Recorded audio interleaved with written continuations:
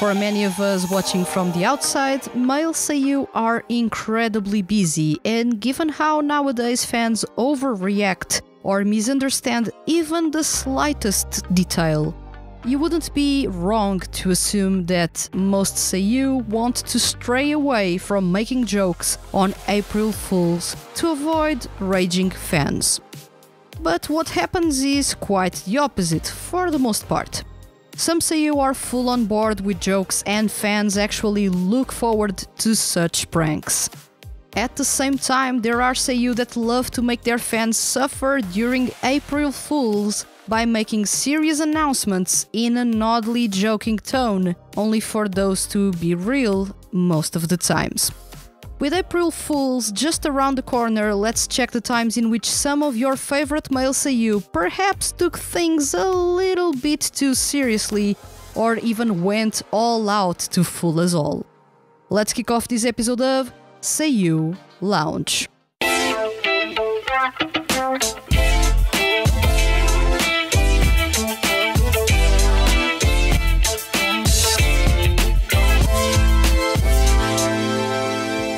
Welcome to Seiyuu Lounge. I am your host Vanessa, and today's topic is 5 April Fool's pranks by male Seiyuu that were a bit too crazy. April Fools, the day in which male Seiyuu tend to go a bit crazy or insanely creative for their own amusement. There are male Seiyuu that love to spread chaos and announce important things on this day. There are others that embrace an elaborate persona they created just for this day. And then, well, there are those that are easily caught in their April Fool's pranks. I must say that I never report any news on April Fools because I cannot trust Seiyuu nor some music labels or 2D music projects on this day. I just can't. And that's because I've more than once doubted the truth or lie about some of the April Fool's pranks made by Seiyuu. Still, I end up having fun with some crazy shenanigans, some quite elaborate, that some male Seiyuu have pulled off over the years. In this episode, let's check 5 of those times in which pranks turned into reality or pranks made us wish that what was happening was actually reality. Let's check them out. Junta Terashima's persona, Junta. The king of April Fools among male Seiyuu is undoubtedly Junta Terashima. For those of you that may not be aware of it, Junta Terashima is a talented Seiyuu and solo artist with a keen sense for singer-songwriting. He has an active solo career, although he is quite underappreciated. If you can, do check his CD releases because he's got a lot of talent to give. And why am I telling you this? Because he puts his skills to test every year with unique, crafty tunes for April Fools. But let me introduce you to the elaborate April Fool's gimmick he created.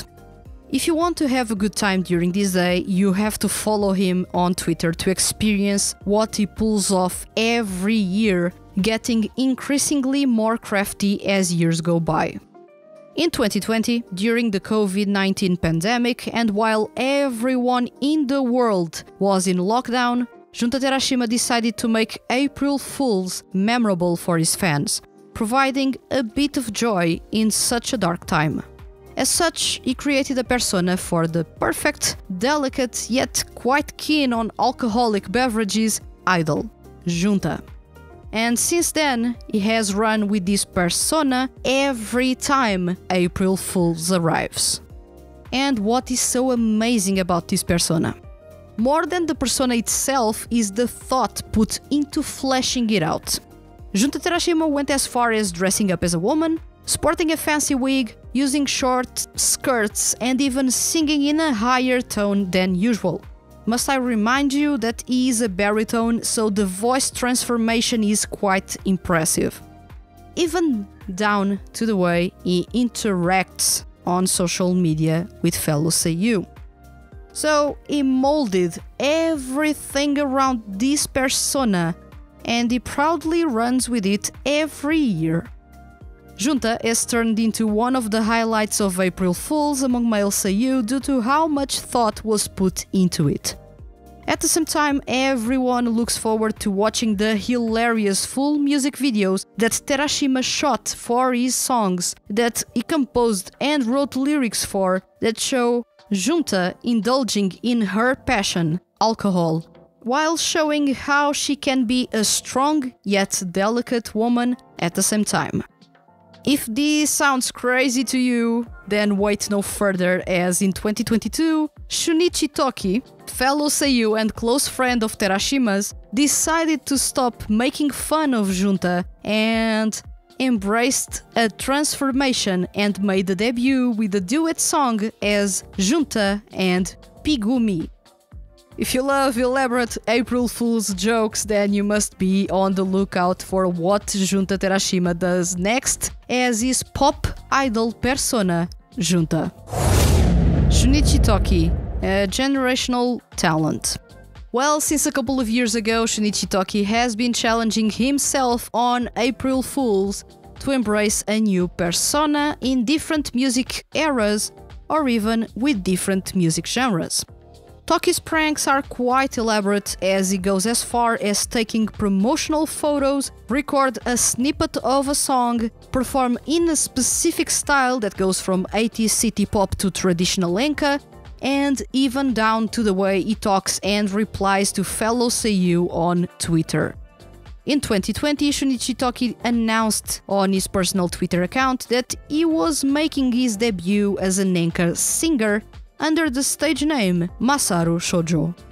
Alongside that announcement, Toki released a short music video for his debut song, Shoujo Biori, and believe it or not, but Pony Canyon went on board with the joke and created cover art designs for the cassettes that would be released. A year later, Toki went for yet another transformation, this time embracing an 80s J-pop artist persona and making a debut under the stage name Akairu Ginbai, with the song Go Relight. And yes, there was an official video released that featured previews of the cover art for the single, including its cassette and LP versions. There is a lot of thought put into his April Fool's gimmick, however, worlds collided in 2022 when he teamed up with the king of April Fools among male Seiyuu, Junta Terashima. So, in 2022, Shunichi Toki went way beyond changing music eras or music styles. He created a persona and made a debut as a female artist. After being an enka singer in 2020 and an 80s J-pop singer in 2021, Shunichi Toki joined Junta Terashima's Junta and turned into the female idol Pigumi. Not only appeared in his female idol getup, from makeup to the wig and clothes, but he also sang with a delicate, high feminine voice tone alongside Junta Terashima. To top it all off, Toki fully embraced his female idol persona and interacted with everyone on April Fools in an incredibly different way of writing and usage of emojis. You can tell he takes this season pretty seriously, given how he has went this far just to put a smile on his fans' faces. Sir Vanity's debut. The announcement was made on April Fools, and basically no one was believing their own eyes when they found that Yoshiki Nakajima and Yuichiro Umehara, who is basically not that active on social media, tweeted about a band they had founded on that day. For those familiar with Yuichiro Umehara's thoughts about becoming a singer or venturing to a solo career, this announcement sounded completely bogus. No way Umehara, that mentioned countless times he was not interested in singing, would end up joining a band and sing. And yet, here we are a couple of years later, basking on how much Umehara improved as a singer, as well as how he is also a lyricist, and Sir Vanity is quite possibly one of the best male Seiyuu fronted bands to grace us all in the past decade. The odd timing for the announcement and how professional everything about the band looked like, from the photos to the lineup and even the serious tone with which everything had been handled, threw fans completely off, well, including myself. Only in the day after April Fools did the band confirm that yes, they were a thing and yes, they were serious about it. Amadeus debut.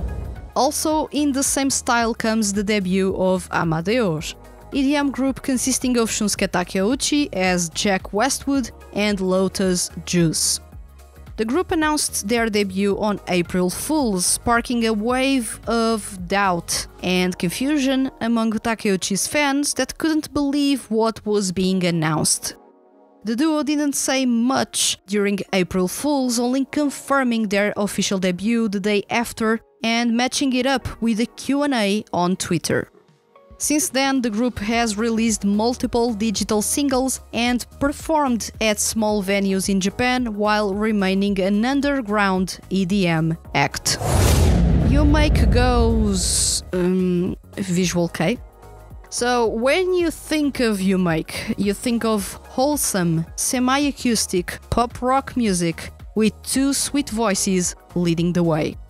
Yet in 2021, U-Make went dark for April Fools.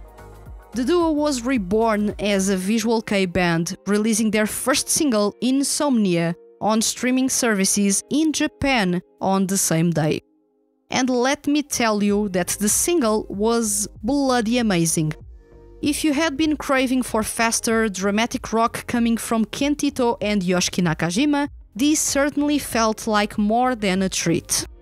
The high quality in the music and performances is ridiculous. While other Seiyuu released short songs just to tease their fans, U-Make really went and created a full song in Visual Kei style, released it, and they rocked. To top it all off, the duo teamed up with Yuki Honda, who is basically Soma Saito's longtime stylist and occasional stylist for other 81 produced talents, to craft a genuine Visual Kei style and makeup that made a lot of people think that maybe, just maybe, this was for real and U-Make was really shifting their sound, which would have been awesome. All of these made U-Make's Visual Kei transformation and renewed image slightly more believable than any of the prank projects to this date. Fans got a genuinely good song and U-Make got to enjoy their fans' reactions at the same as they didn't take themselves seriously. That's a win-win in my books.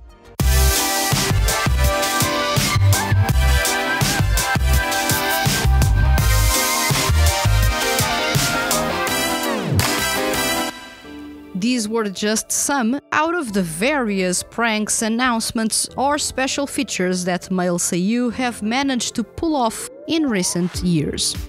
Some of these were extremely elaborate, creating personas, composing music and creating all the shebang around it to sound like they are real, while others don't really worry about all that and simply announce something important on a day in which barely anyone believes what is being announced. And taking into account the entries in this episode, it is safe to say that Yoshiki Nakajima has a weird, almost sadistical sense of humor, always being part of pranks that are way too good to not be something real, or making really serious announcements at such an odd date. That's how out of the box his humor is, yet another point that makes him quite the funny guy. At the same time, fun is best had with friends, something that Junta Terashima and Shunichi Toki have been showing since 2020 for every April Fool's prank. For 2 years straight, they transformed into their personas and made fun of each other. In 2022, the worlds collided and they joined hands for one of the most surprising and hilarious pranks of the day. Humor and creativity play a big role into these pranks and announcements, and one thing is for certain: every year, fans anticipate April Fools to check which crazy thing their favorites are going to do to fool everyone or just to have fun together. Now tell me, which was the prank or announcement made by male Seiyuu that surprised you? Let me know in the comments on YouTube, and remember, leave your comments as complex or as simple as they may be, and you can be featured on upcoming episodes of Seiyuu Lounge. Hit the subscribe button if you enjoyed this episode and don't want to miss the Hand That Feeds HQ's weekly male Seiyuu and music related content. I'll return next week with another episode of Seiyuu Lounge. Thank you for listening and see you guys around.